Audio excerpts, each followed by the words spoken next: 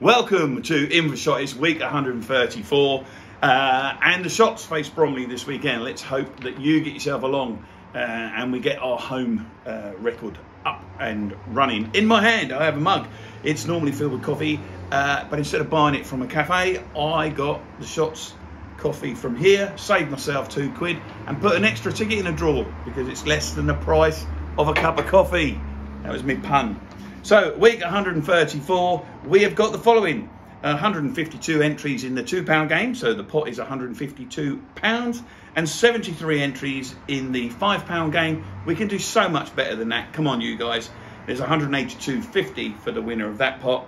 £334.50 comes to the club, and £334.50 goes to you guys, giving us a total of just under £39,400. Congratulations and thank you very, very much. We were topping nearly 500 a couple of times.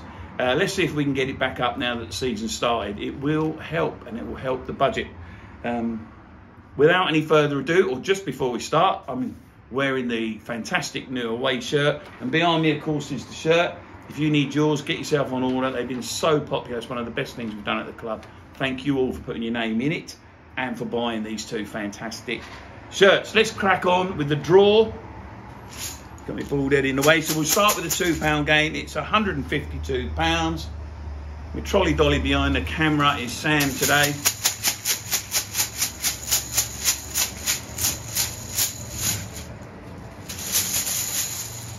And the lucky winner is all sixes, 66.